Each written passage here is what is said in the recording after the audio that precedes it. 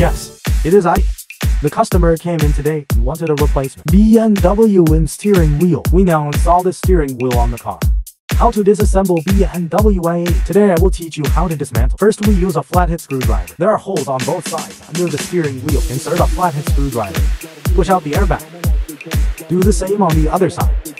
We take out the airbag. Next, unplug the airbag plug on the left. You can remove the airbag entirely. Unplug the button on the right. Next, with no 16 screw socket, unscrew the large screw in the middle of the steering wheel.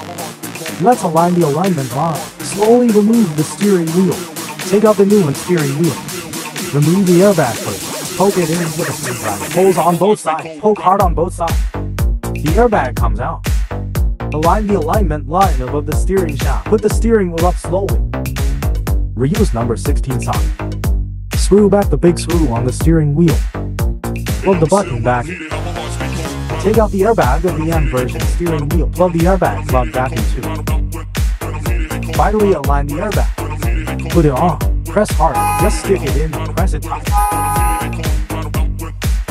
This is done.